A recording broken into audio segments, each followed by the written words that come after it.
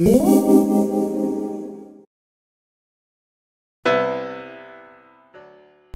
back to FastGadgets. Today we're going to talk about an interesting concept with regard to Windows 10 and security.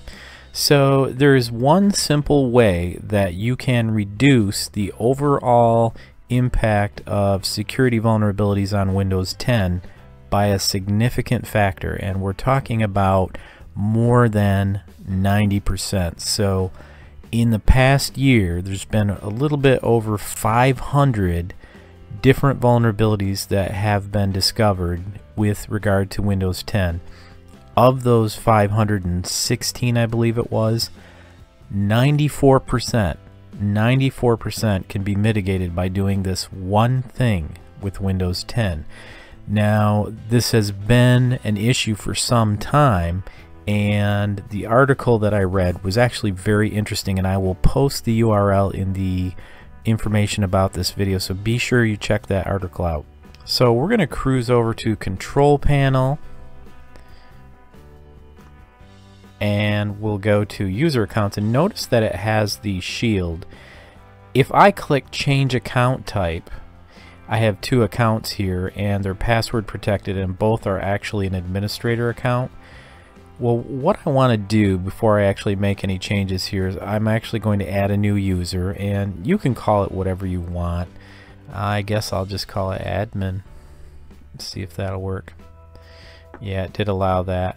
So I have an admin local account. I'm going to change the account type and give this person administrative access. So I'm going to go to my Mark at Work account, and I'm going to change the account type here to a standard user.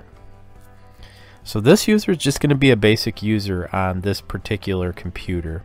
So before I change both of these, this one and this one, to a local account, I do want to make this particular one here, well, I just want to make sure that I can log in. That's basically what I'm getting at. So I'm going to go ahead and close out, and I'm going to stop OBS, and I'm going to log off and just make sure I can log in as admin, and we'll see how it goes. You do need to create a new account that is administrator only, which is what I did.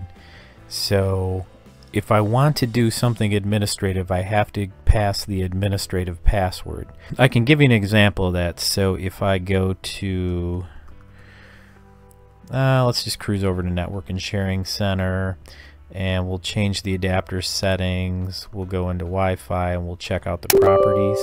It'll actually ask me for the admin account password, and I will have to put that password in to make changes. So it's very similar to Linux in the sense that now you are just a standard user, and if you actually want to do any proper administrative tasks, you have to enter your password. So if you do this, you are going to protect yourself from 94%, up from 85% last year. 94% of all the vulnerabilities that have been issued for Windows in the past year. So I strongly recommend you do that. And the process, like we went through, is pretty simple. Create a new account with administrative access. Demote your account to a standard user. Log off and back on and confirm that your user was demoted, and then log off and back on. And well, actually first, before you demote your user, log off and log on as the new admin user and confirm that that admin user is working. Windows is pretty good. If you only have one administrative account and you try to demote it, it'll tell you no, because it's the only administrator account that's available. So now if I go into my user settings, this is the account that used to be the administrator. I am now limited as a basic user. If I want to install programs and so on, at least temporarily, I'm going to have to put in that administrative password. Hope you found this video useful. If so, like and subscribe. I always appreciate your feedback and your support, and I'll see you next time on FastGadgets.